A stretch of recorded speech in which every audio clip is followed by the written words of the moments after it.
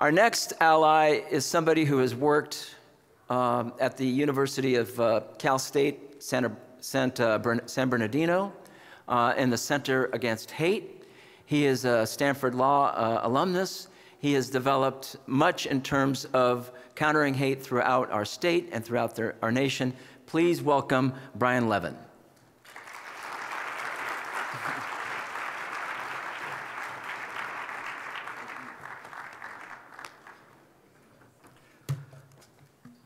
Salam alaikum. Good evening, salam, and these wonderful distinguished guests at MPAC's important conference this evening, especially to people who are hurt and grieving, as all of us are here tonight, but to all others of goodwill, all over the world and in the Holy Land, I want to share my heartfelt solidarity with all of you. Tonight, I want to talk about different levels of solidarity and the ways we employ the term all in our dialogues around this relationship. This quote is from an important Canadian-Palestinian scholar at the University of Toronto. Before being Jewish, we are human beings. Before being a Muslim, a Palestinian, or Israeli, we are a human being, and our humanity brings us together.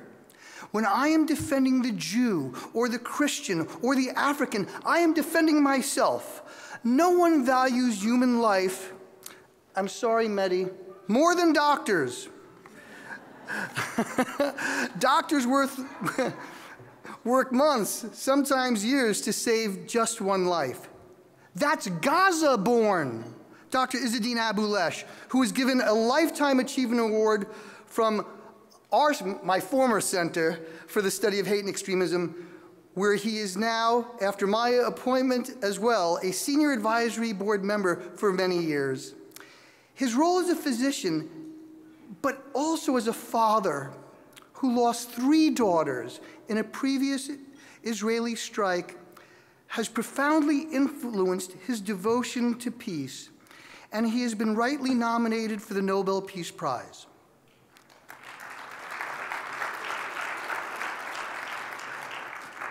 Please read my son's article about him on Voice of America. October 15th, Associated Press. Republican presidential candidate Ron DeSantis said the United States should not take in any Palestinian refugees if they flee the Gaza Strip because they, quote, are all anti-Semitic, and he dismissed international treaties for Israel to provide clean running water and utilities to the 2.3 million civilians in the territory. On October 16th, the very next day, the AP ran this headline about Wadea al-Fayoumi and his mom. Plainfield, Illinois, Muslim boy killed and woman wounded in Illinois hate crime motivated by Israel-Hamas war, police say. A short time later, Florida Representative Brian Mast, what the heck is it with Florida, by the way, said, I would challenge anybody, find me a better single word than you could use to describe the Palestinian relationship to Jews than Nazi. Not to be outdone, former Trump Secretary of the Interior, Montana Representative Ryan Zinke, has introduced his 3rd bill, which he proudly describes as expel Palestinians from the United States.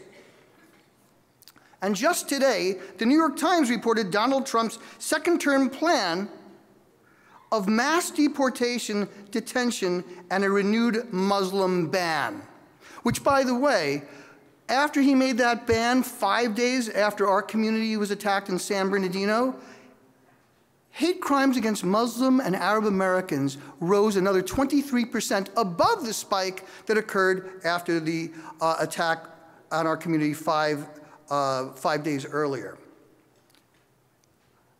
No, no, no.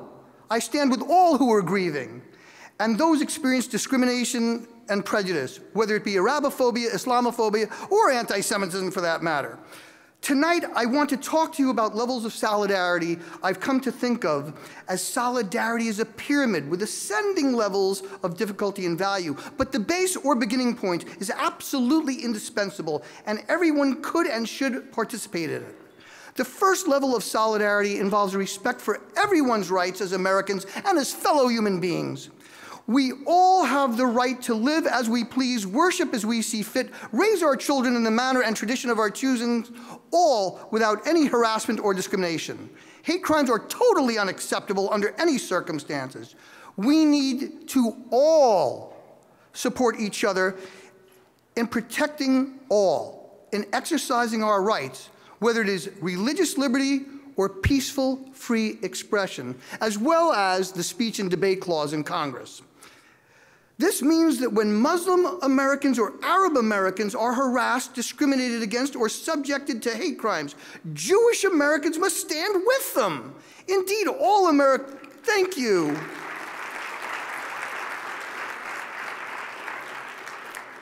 And I do. Indeed, all Americans of goodwill must, but all Americans need to stand in solidarity with all others in defense of people's civil rights and desire to live free from intimidation. Right here in Los Angeles, and we have massive underreporting, so just look at the trend, not the numbers. Anti-Palestinian and anti-Muslim hate crimes rose from 1 last October in 22 to 8 this year, and spikes are similar in other places and against Jews. Our solidarity against this hate has nothing to do with associations other than as human beings and as Americans, and it isn't dependent on agreeing with their belief system or ideology or place in a political debate. However, the second level of solidarity, in my view, involves rethinking tribal or group affiliation. My own affiliation here, after decades of interfaith work, extends to those who actively seek coexistence and harmony across affiliations like religion, ethnicity, culture, language, etc. My tribe is the tribe of urgent peacemakers, agents of education, de-escalation, which is so much a part of the Islamic faith tradition, by the way, but you all know that, and positive change. I invite you to join me in the second level, where aspirations affirm equality, self-determination, and conflict resolution.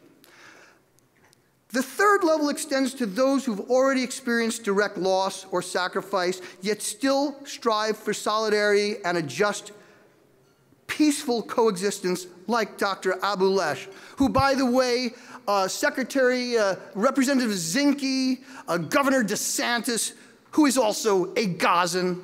When a civilian is killed, whether in Gaza today or on October 7th, we don't advance understanding by blaming civilians for their own deaths. Name-calling, and now the name-calling is extending to virtually anyone who's Muslim, or contextualizing events in a manner that ignores any of them.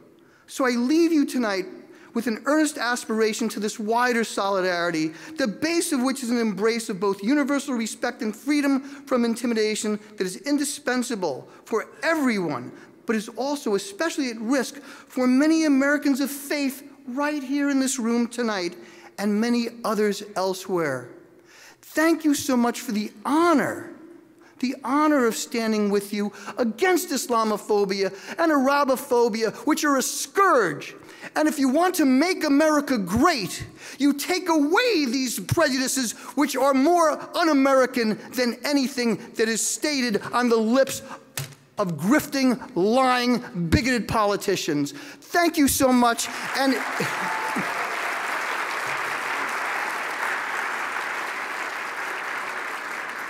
if I could just say one thing as a commissioner on the commission from the California State of Hate, which I am not representing tonight, if you could reach out to my friends in the Muslim and Arab American community and tell them that there are those who care for them and support them, and if they are the victim of a hate incident, which is not a crime, or a hate crime, please, if you remember one thing, this number, 1-833-38-NO-HATE. 1-833-38-NO-HATE. While this talk tonight was personal, I can tell you that the folks in the Civil Rights Department and on the Commission of the State of Hate, which I am not representing tonight, have your back. and we love and care and respect for you and want the dignity of all human beings respected in the state, because that's how we roll here in California. Thank you so much. God bless you all. Thank you.